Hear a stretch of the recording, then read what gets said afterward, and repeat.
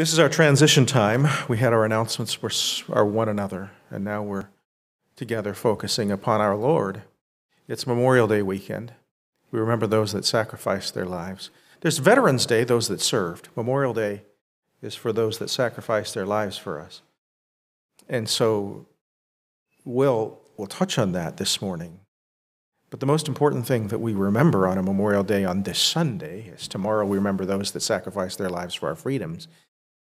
And that's what we're doing at the Lord's table today, is we remember the one who sacrificed his life, the one for us all. And so let's go to the Lord in prayer. Heavenly Father, we come to you. We thank you for the plan, for the Lamb that was slain from the foundation of the world. Though we are sinners by nature, inherited from our parents all the way back to Adam and Eve, Lord, we're also sinners by choice. Lord, you said it, for all, not are just our born sinners, but have sinned and come short of the glory of God. And so we stand in need of a Savior. Unable to save ourselves, unable to save one another, unable to come up with any scheming or conniving or gathering together to save ourselves from ourselves. You saved us. You sent your Son. And we thank you. In Jesus' name, amen. You may be seated.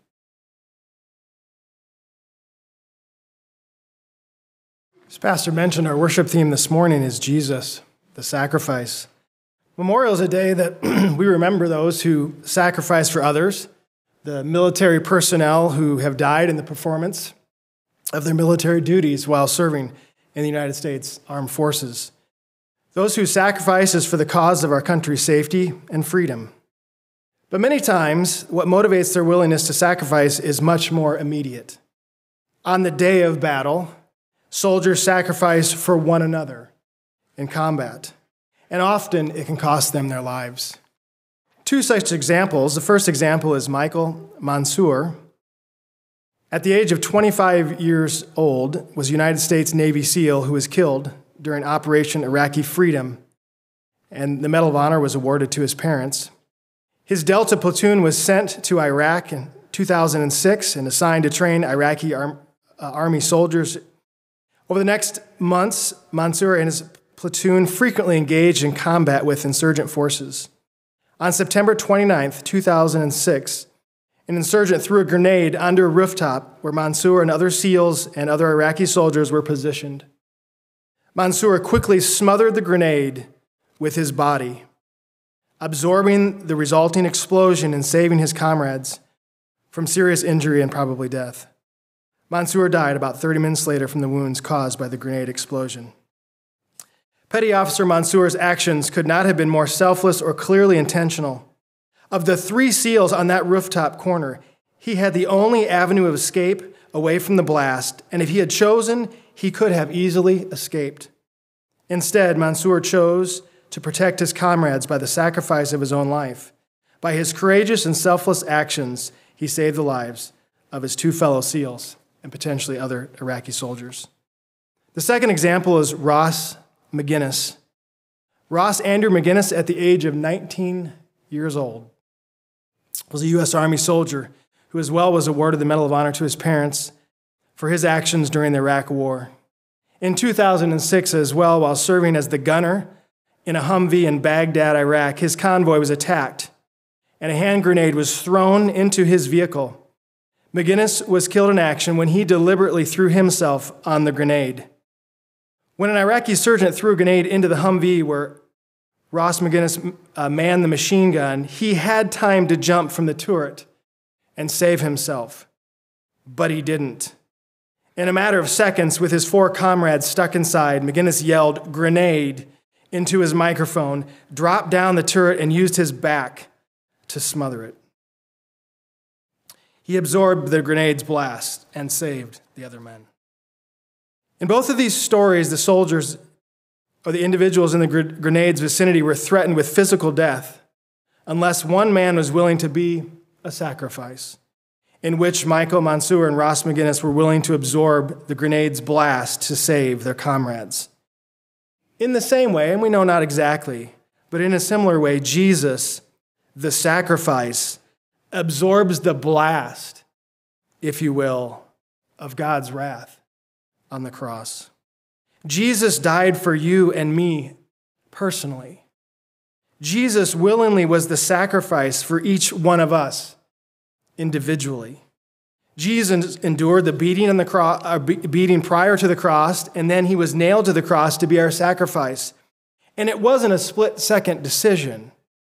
He knew exactly what was going to be involved to be the sacrifice, our sacrifice. We face a certain spiritual death because of our sin, and without trusting in Jesus alone to be our personal sacrifice, we're in big trouble. So we remember today Jesus Christ, the sacrifice.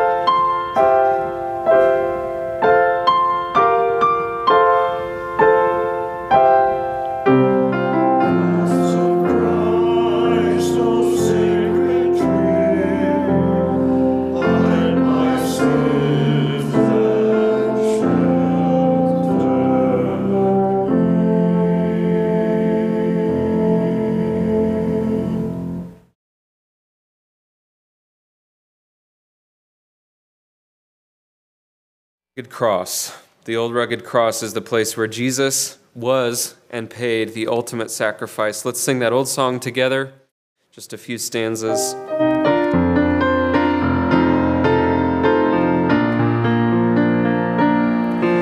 On a hill far away stood an old rugged cross, the emblem of suffering and shame. And I love that old cross where the dearest and best for a world of lost sinners was slain.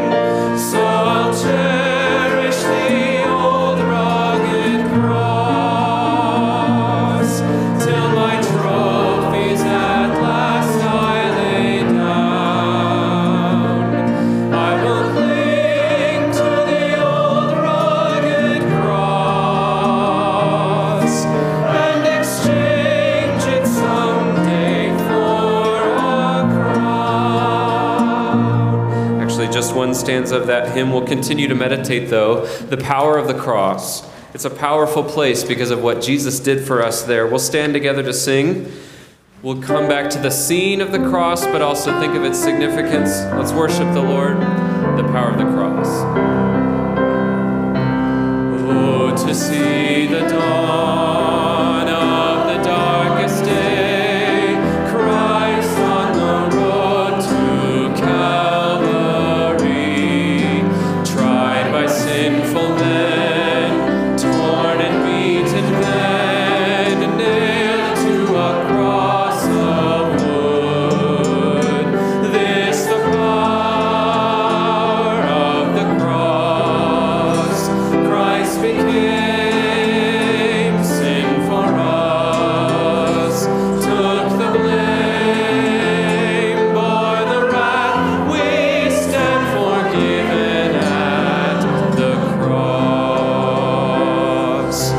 Oh, to see the pain written on your face, bearing the awesome weight of sin. Every bitter thought, every evil deed, crowning your blood-stained brow. This the power of the cross.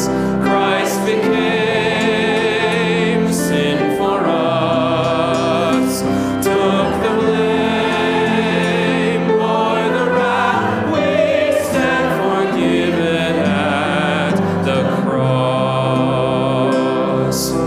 Now the daylight flees, now the ground beneath quakes as its maker bows his head.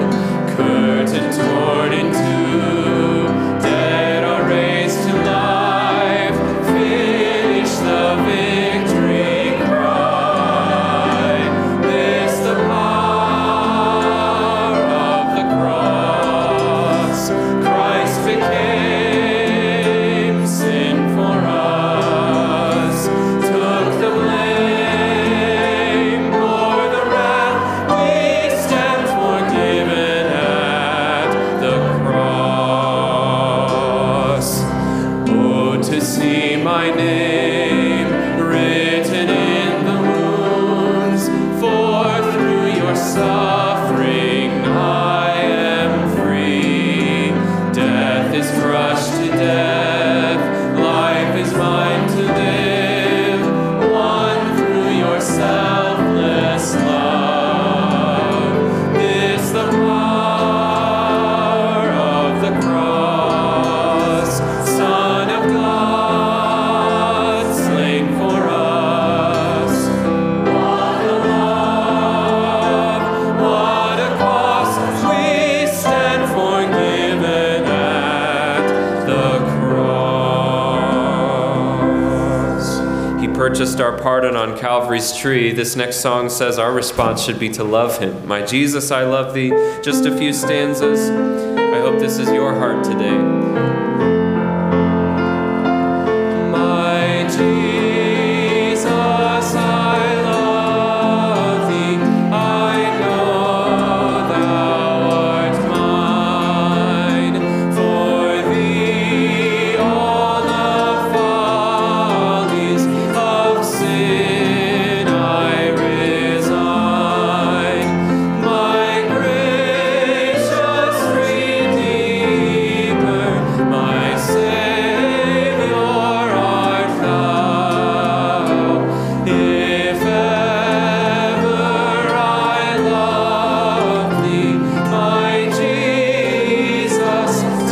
'tis now.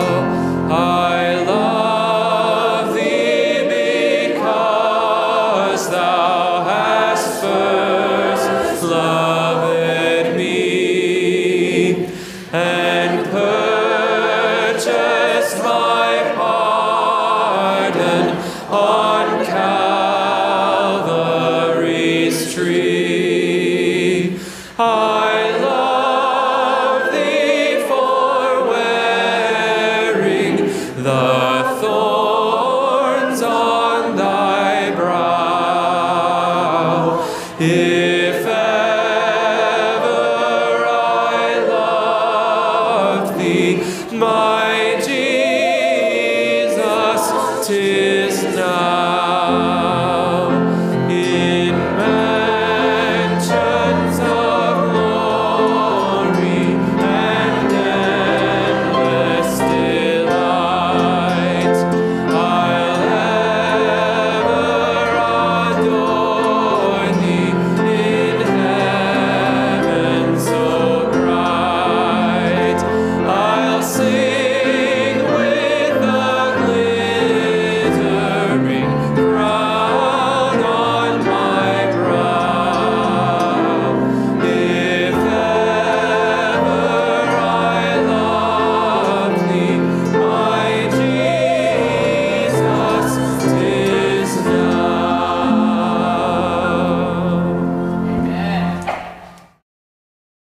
Our scripture reading this morning is Romans chapter 5, verses 6 through 9. Romans 5, 6 through 9.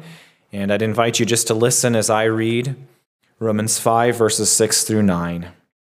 For when we were yet without strength, in due time, Christ died for the ungodly. For scarcely for a righteous man will one die. Yet, peradventure, perhaps for a good man, someone would even dare to die. But God commendeth or showed his own love toward us, in that while we were yet sinners, Christ died for us. Much more then, being now justified by his blood, we shall be saved from wrath through him. Let's pray.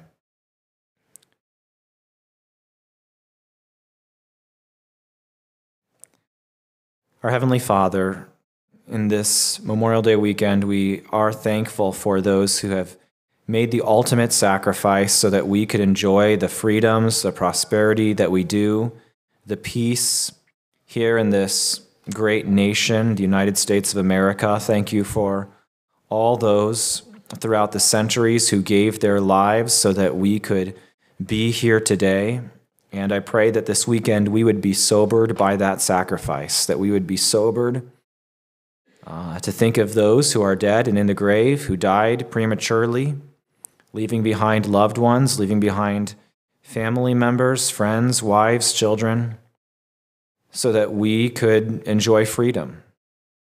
And yet, as we think of that, I pray that our minds would also run to our Lord and Savior, Jesus Christ, the one who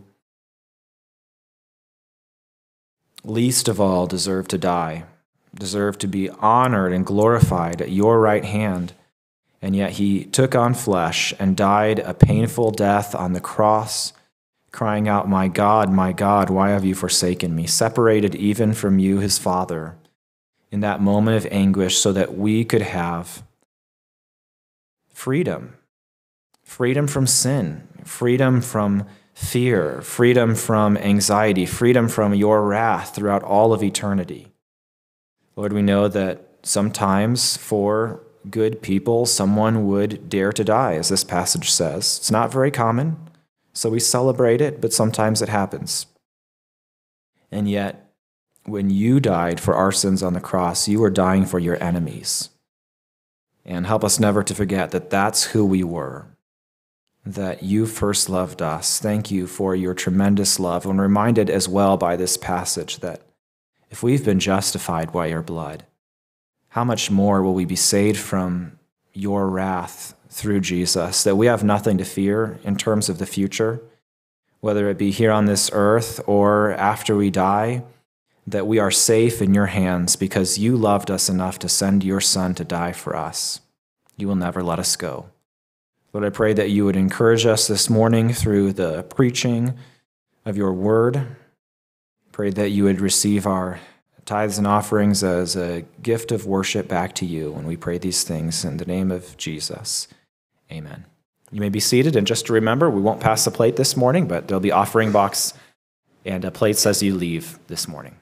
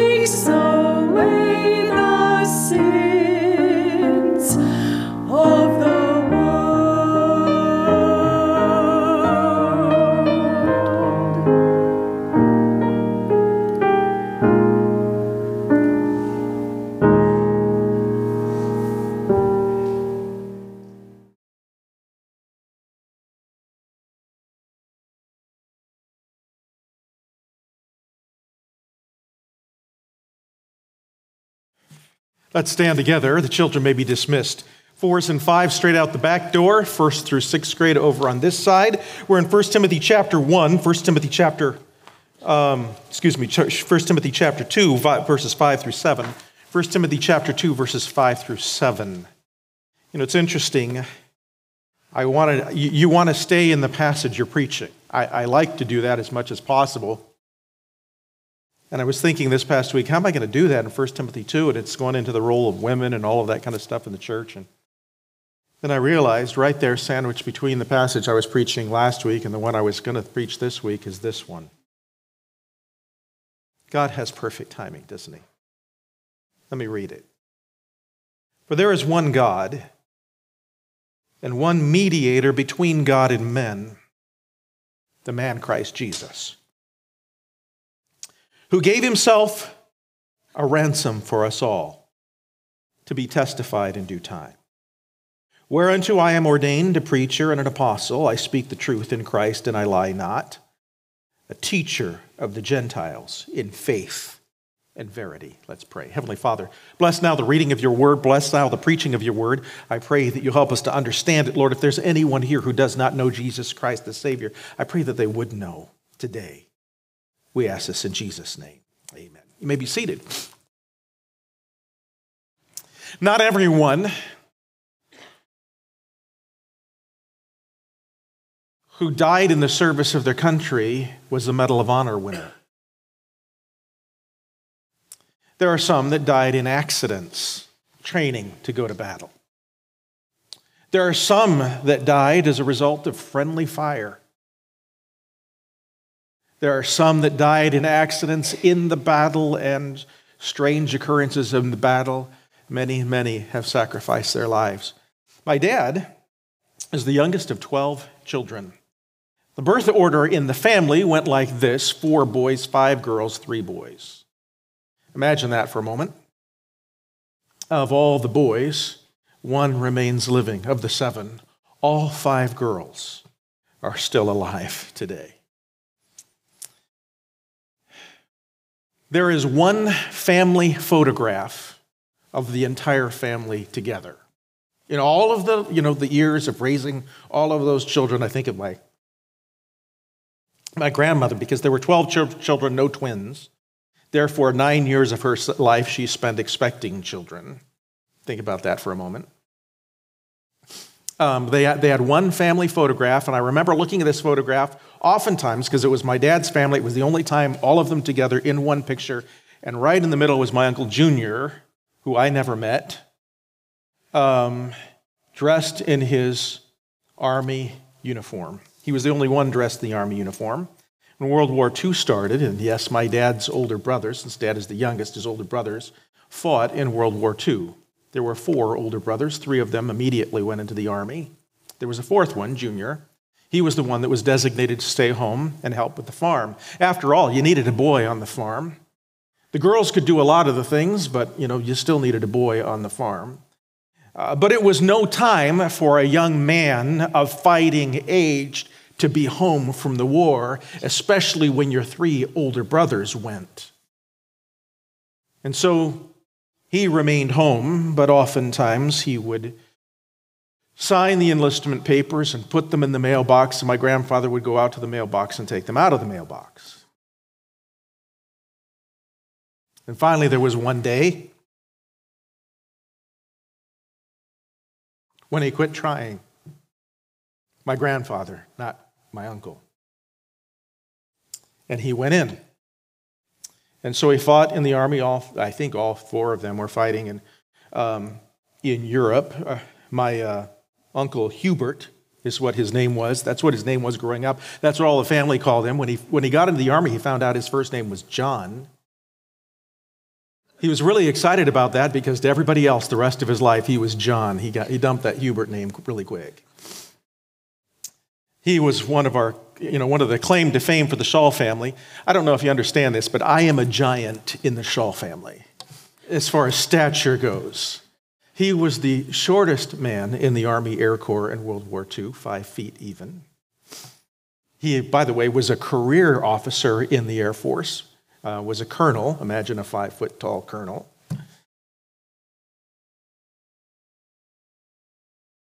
They met up several different times, several of the brothers, during World War II.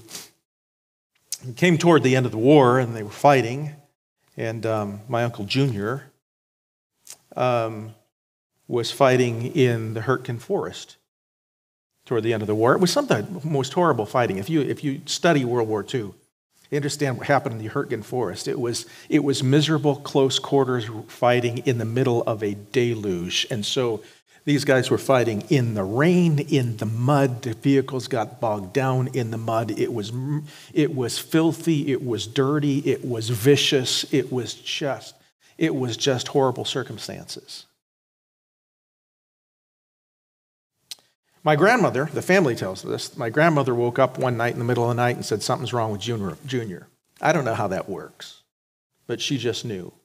They got notification not long afterwards that he had been killed fighting the Hurtgen Forest. You know, there were thousands, tens of thousands of soldiers fighting on both sides. You know, in the vicious fighting, and especially the massive amounts of soldiers that were fighting in World War II, even in a place like this, you have many dying every day, and those that fall, you know, he stepped on a landmine. You know, there's this just fighting, and all of a sudden, boom, it's over. Sometimes we think of, you know, things dramatic and, you know, the stories that we tell. But in the middle of the battle, sometimes it's just another body on the ground. But back home, this is a precious child. This is somebody's child, somebody's brother, somebody's loved one. But in the battle, you just have the thousands. And sometimes, you know, in the fighting, we have not had fighting like this. We've not had dying like this in our recent history in the country. We've had fighting. We've had people going to battle. But when you have people dying in battle, it might be in the tens, not in the thousands.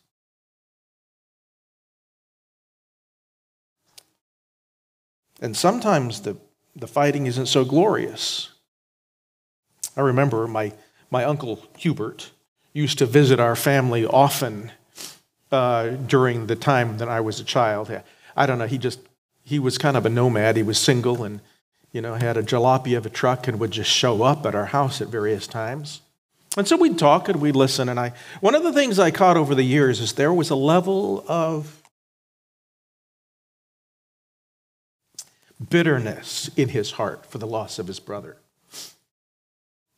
You say, well, shouldn't that, you know, there's a you know, dying in the service for your country, but you understand that there are sometimes soldiers look at certain battles as futile. You know, there is some general, some place who decided we need to fight here and we need to fight now, and it really wasn't necessary to fight that battle and to die in that battle, and lives, precious lives, are wasted.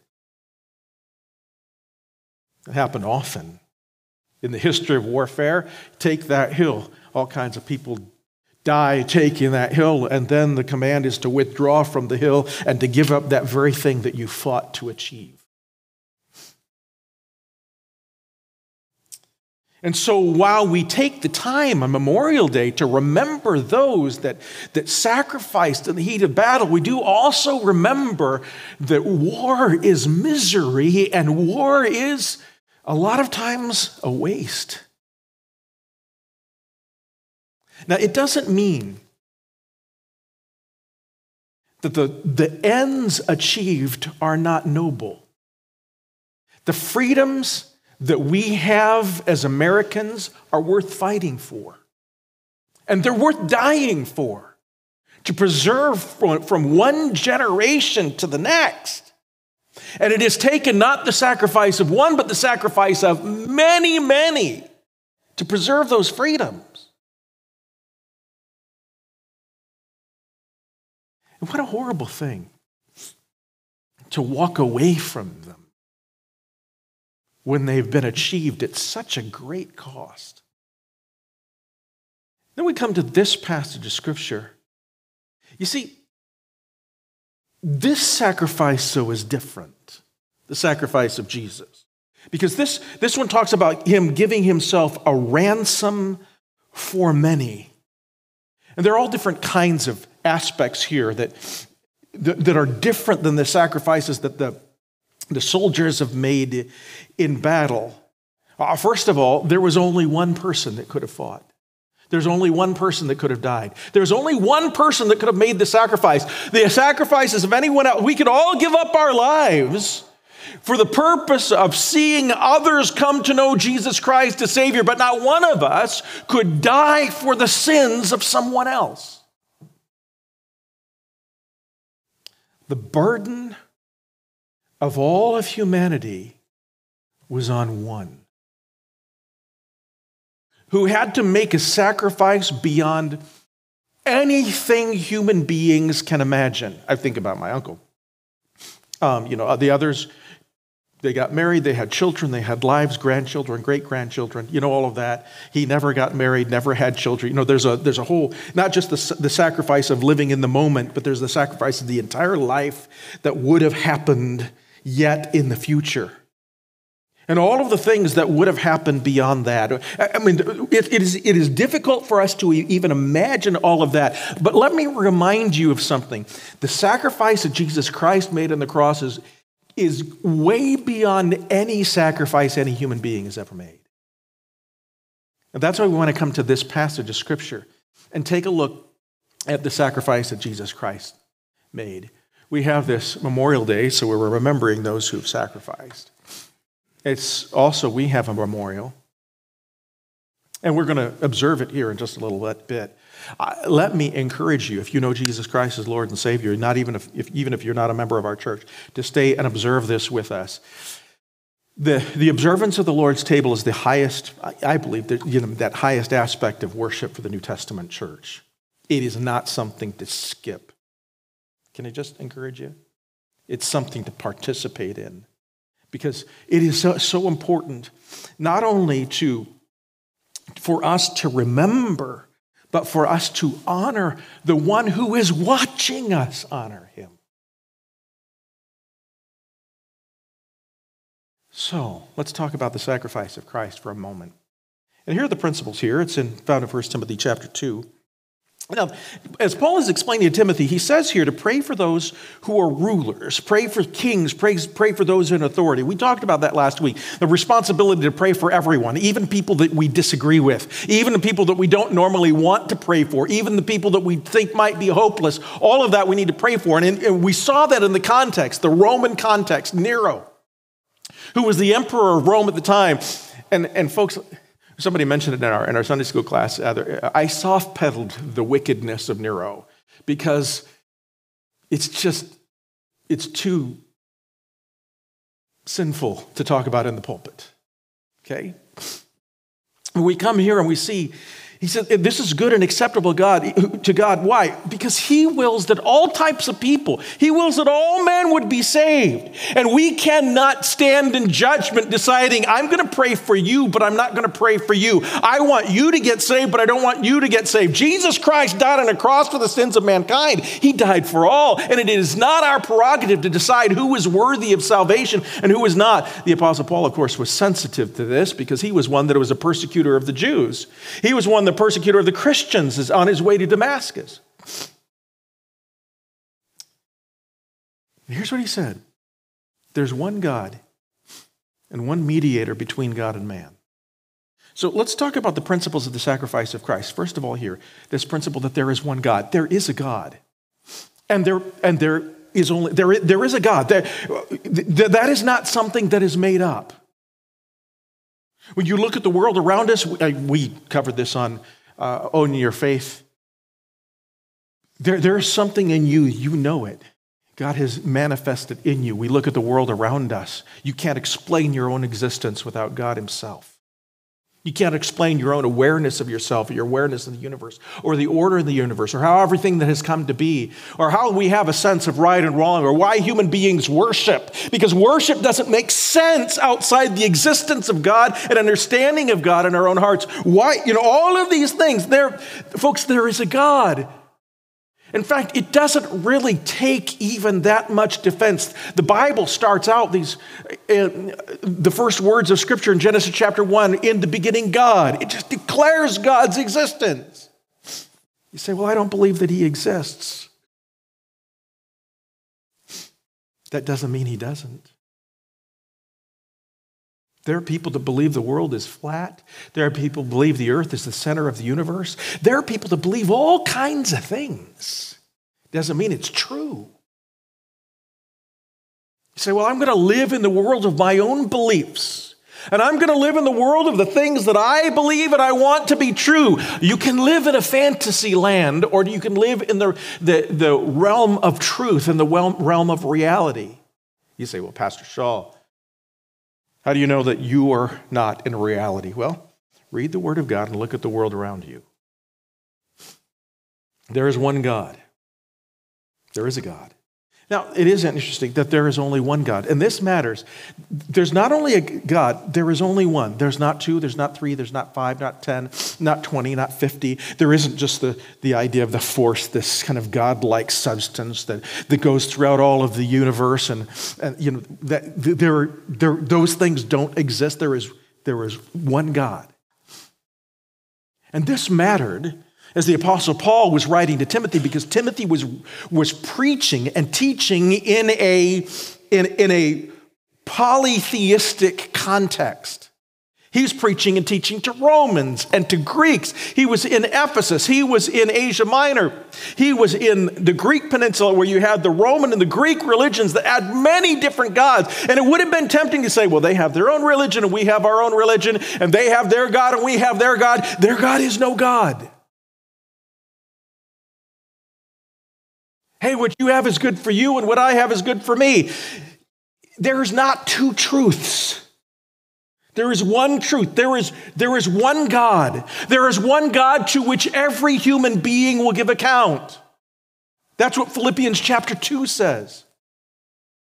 Every knee shall bow. Every tongue shall confess that Jesus Christ is Lord. When the Apostle Paul went to Athens and he preached on Mars Hill and he preached to the philosophers, and he went through the Acropolis there, and he saw all of the different idols to the various gods. He says, there is this one God to the unknown God. They had that idol to the unknown God. He says, this is the one I'm going to declare unto you. And then he goes to say, this is the God that created the universe. This is the God that sustains the universe. He explained that this is the only God. All the others are fakes. All the others are imposters. There's only one.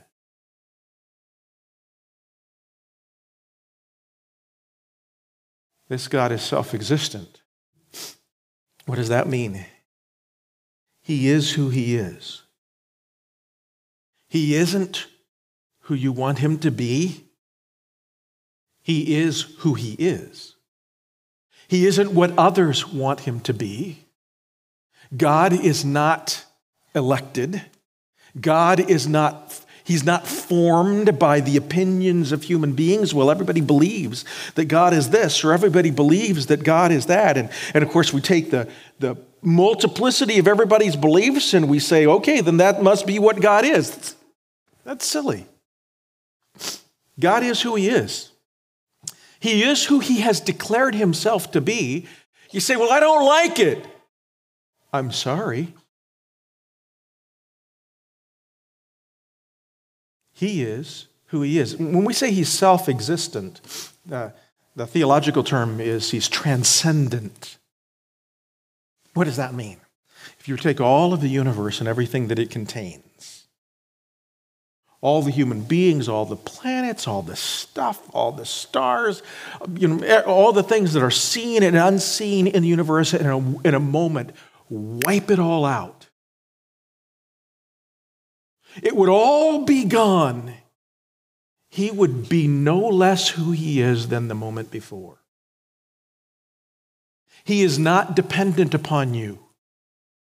We kind of talk about God like he is. Oh, you have to do this and you have to do that, because if you don't do this, then God can't do that. I'm sorry. There are very few things that God can't do. There are many things that God chooses not to do and tells us that he chooses not to do because he has chosen not to do them. But there are very few things that God can't do. One of the things God can't do is not be God. He is who he is. And therefore, all those things that are his characteristics, his attributes, those are intrinsic to who he is. He doesn't change himself.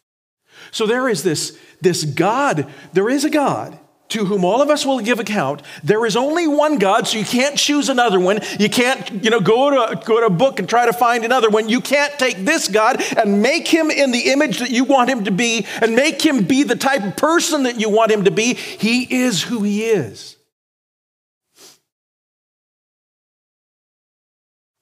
Therefore, we can't manufacture our own gods to meet our specific needs, to be special to us, to meet our own sensibilities. The Greeks did that. They had the god of this and the god of that, and they could pray to the god of this and the god of that. And then they'd start talking about their gods, and their gods developed personalities, and they had all the foibles and the weaknesses of human beings. They made gods just like superhuman beings. The whole idea of superheroes that we see so prominent in American culture and American entertainment today are simply based upon the ideas of the Roman and Greek gods, sort of superhuman people. In fact, even some of those superheroes are characterized as these types of gods. They're not real. Can I just remind you they're not real?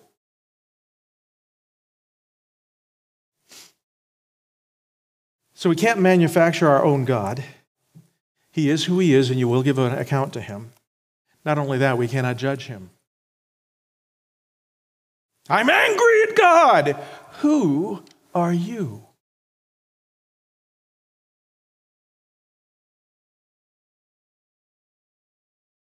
We certainly have a heightened sense of our own existence, don't we?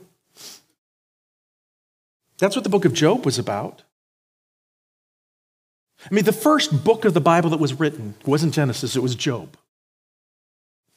And Job starts out with, all the difficulties that he's faced, the loss of his family and the loss of his wealth and the loss of his health, and he ends up with nothing, and he ends up in misery, and he's going through all of these things, and his friends, of course, they don't help very much. They come along and say, well, there must have been some sin or something in your life that has led to all of this. And Job couldn't find any particular sin in his life that would have led to all of the calamity, and we know that there was something going on in heaven where God just allowed him to go through those trials for God's glory. And Job, he's struggling with not only his friends, but with God. And we come to the end, and God says, wait a minute, who are you to stand in judgment over the creator of all the earth, over the creator of all the universe? Who are you to stand in judgment over that God? We are so arrogant. We are so proud as human beings. We, as Americans, tend to do that. We tend to think everybody in the world should be just like us.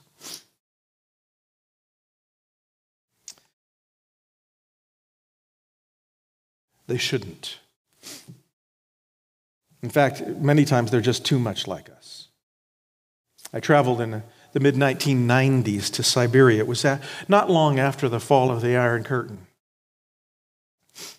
It was a different world there. You didn't have advertising like we have. You were going to go to a store to find to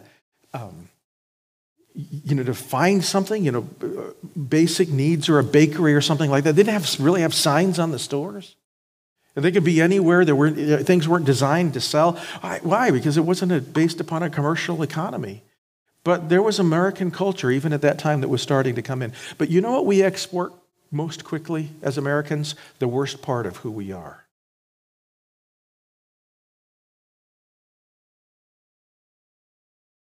And then we think everybody should be like us.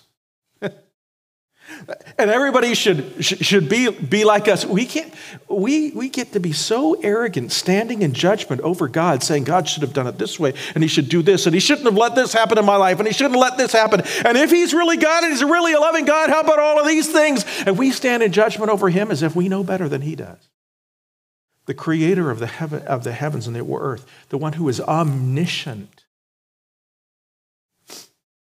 There's one God. And there's one mediator. Now, I want you to think about this for a moment. So we established the idea that there's one God. Now, we understand that there's us too. So we have God, and then there's you. And you were created to have a relationship with God. The relationship of mankind with God is essential. When Adam and Eve were created, they were created to have fellowship with God. They walked and talked with God in the garden. We are created in the image of God. We'll talk about that tonight. So that means that we are created to have fellowship with God. That's part of what the image of God in man is. That's who we are. And so this relationship is essential, but mankind is estranged from God. Well, how do we become estranged from the God? The story of that is in the garden where Adam and Eve sinned. And when they sinned, the entire human race fell. You say, well, it's just such a terrible thing. God just set them up and they ate of the wrong tree and that was it. They fell. Just such a little simple infraction, and we have such horrible consequences. I hope you understand that there was more to the sin of Adam and Eve than that. There was a sin of unbelief. You see, why was it that Eve ate the fruit? Because she allowed herself to be convinced that God was keeping something from her. See, it wasn't just the fruit. It was about the violation of the relationship. It was about the trust. It was about Eve believing that God was lying. That was at the heart of Eve's sin. And of course, Adam, the Bible tells us Eve was deceived, which of course means that Adam, the indication there is that Adam was not deceived. We'll get to that in this next passage. You say, well, see, then it's all Eve's problem. Now, let me ask you a question. If Adam wasn't deceived, why did he eat the fruit? He made a deliberate choice to rebel against his Creator. He turned from his God. And therefore, mankind has become estranged from God. And so we're all born with this bent to sinning, the hymn writer says. So, we're born, you don't have to teach your kids to sin. How many of you say, I had to teach my kids to sin, to tell lies and get angry and fight with their brothers and sisters. They just didn't want to naturally do it, so I had to kind of encourage it a little bit. Here's some boxing gloves, go at it. You didn't have to do that. We're born with that natural bent to sinning. But we also are sinners by choice. The Bible says in Romans chapter 3, verse 23, for all have sinned and come short of the glory of God. Doesn't say all are born in sin, although we are. But it also says we have chosen to sin. We have also chosen to act upon our nature and sin against a holy God. And so, therefore, there's this one God. We only get one, and we are estranged from him. That one for whom we are created to have fellowship. And we are estranged from him. Turned away, and of course, that means that we are turned away from all the blessings of his presence, all the blessings of living with him forever, all the blessings of praising him, all the blessings of glorifying him, because sin has created this barrier between us and God. Isaiah chapter 59, verse 1, God's hand isn't short that it cannot save, his ear is not hardened that it cannot hear, but our iniquities, our sins have separated between us and God. There's something between. It's typical human beings. There are things that happen that estrange one person from another. And, the male response typically to that is, well, let's just ignore it until we've all forgotten about it and move on like it never happened. But for many people, there's a term that we use for that. There's the elephant in the room that has to be acknowledged. That big thing that happened, those words that you said, that thing that you did, that thing that you failed to do, that relationship that you had that created the conflict in this relationship. And until this is acknowledged, until it is addressed, that relationship cannot be restored. Well, there is an elephant in the room, and that is our sinfulness that is separated between us and a holy God. See, God is holy. He can't look upon sin.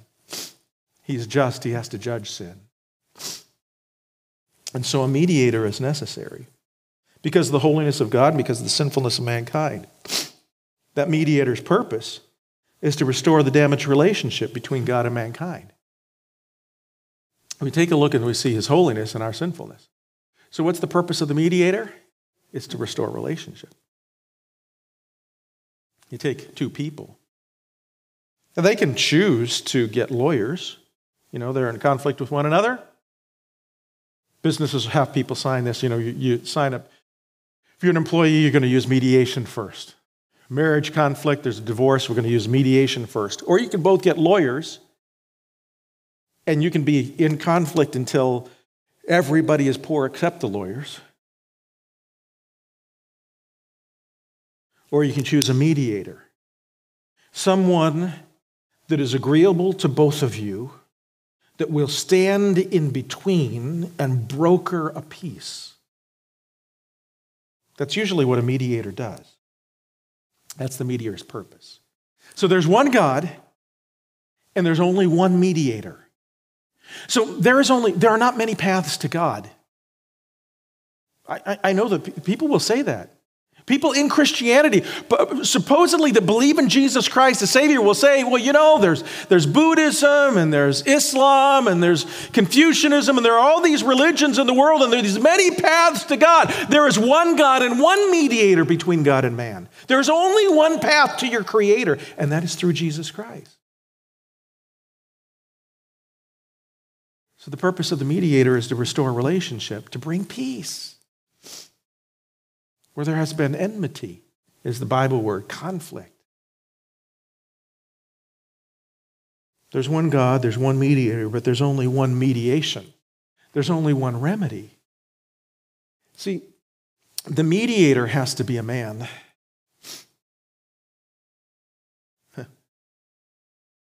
Notice what it says. For there's one God and one mediator between God and men, the man, Christ Jesus.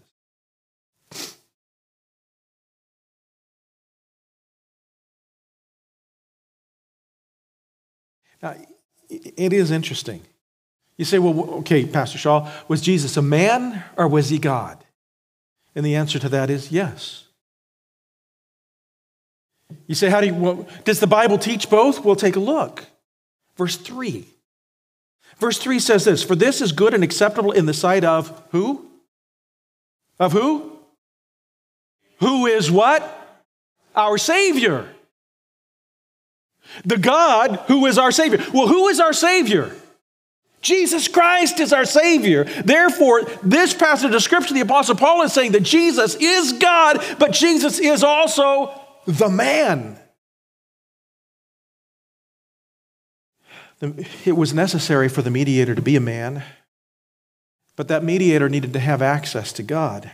Therefore, he must be a holy man, untouched by the sins of mankind. So he couldn't be born with the sin nature that all of the rest of us were born with. That's why the Bible teaches that Jesus was born of a virgin conceived in the womb of Mary by the Holy Spirit. So he is man, he is holy man, but he is also God. He is both of those things so that he could be the mediator between God and man. The mediator must have access to God. He must be holy. And Jesus was holy. The Bible says he was tempted in all points like as we are, yet without sin. He's holy. He must be untouched by sin.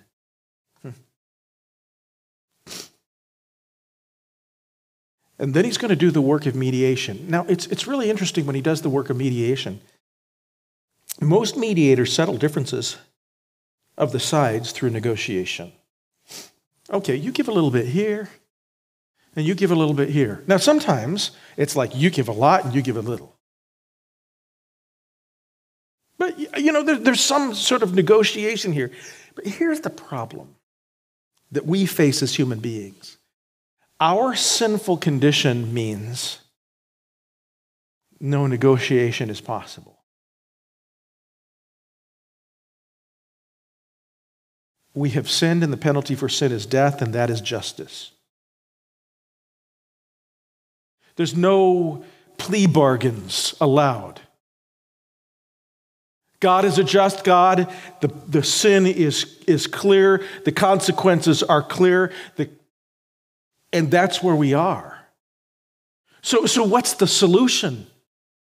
Well, the solution comes from God's end, not ours. You see, God is a just God. You say, well, I don't believe in, I just don't think it's right that people should have such consequences for sin. For God to change that is to change his very nature, his character. There are certain things that God cannot do, and God cannot choose to be not holy. And so, God's solution was to provide a substitute. In this case, the mediator doesn't negotiate a peace. The mediator becomes the sacrifice to secure the peace. This mediator chose to give himself, that is, his life for ransom. He doesn't just settle the terms. The penalty, of course, is fixed. And so the mediator chose to give his own life. And remember this, it wasn't that God chose to sacrifice his son. You say, but didn't he do that? Yes, he did that. But don't forget, those three are one God, and the Son chose to lay down his life. Jesus even declared so at the point of the crucifixion. He could have called for the angels to free him. No, you have Roman soldiers, so it certainly looked like he was under condemnation and he couldn't do anything about it. But make no mistake about it, Jesus went to Jerusalem for the very purpose of being the sacrifice. Jesus laid down his life. Jesus hung on the cross voluntarily for you and for me. He chose to give his own life. He chose to make himself the ransom, the payment for us all. As Pastor Jason so aptly described this morning, he took the full blast of sin. The Bible describes it like this: he became sin for us, who knew no sin, that we might be made the righteousness of God in him. He took sin's penalty upon himself, and he gave to us his righteousness. And we made this great exchange, the righteousness of Jesus Christ, for our great sinfulness, the best deal any human being can ever possibly make. Oftentimes there are good deals you face in life. And they're on the table for a little while, and if you walk away, it's gone. If you're here this morning and you've not accepted the sacrifice of Jesus Christ as payment for your sin, the deal is still on the table. And you can still accept it. Don't walk away from it. Don't walk away. Don't walk into a Christless eternity. Don't walk into hell voluntarily. And if you are here this morning and you don't know Jesus Christ as Lord and Savior, and you reject it this morning, you will remember it forever. You have opportunity. The mediator chose to give his life. By the way, he is God, so he is the extension of God's love. For God so loved the world that he gave his only begotten Son, his one and only Son, his unique Son.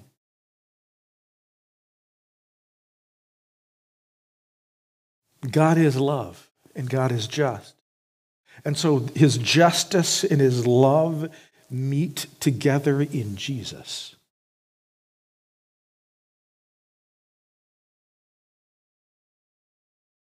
And so he's the extension of God's love. It is interesting. He's the ransom for us all.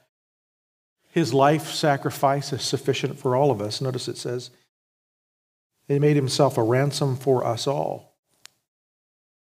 who gave himself a ransom. Who? For all of us. There's no one else that gets to God any other way. It's always through Jesus Christ.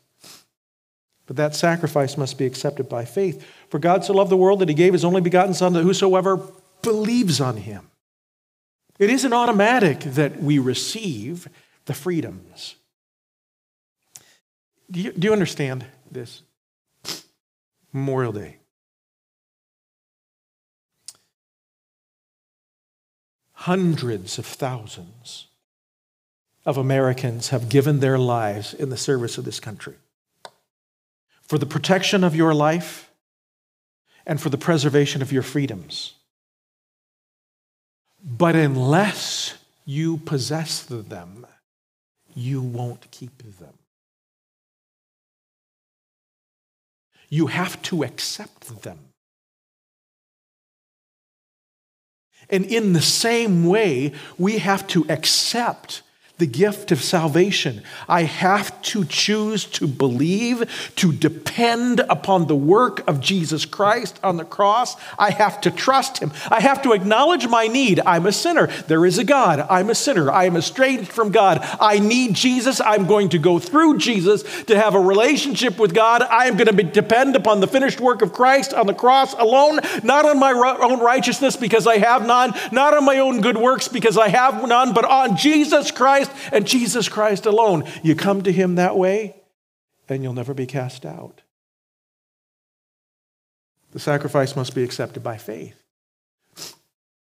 This ransom is God's living testimonial of his love given in perfect time, who gave himself a ransom for us all to be testified. By the way, that's the word where we get martyr from. To be a living testimonial at the exact appropriate time, so that now you might receive the gift of salvation through Jesus Christ. The question I have for you is this: would you receive the sacrifice? Let's stand together, heads bowed, eyes closed.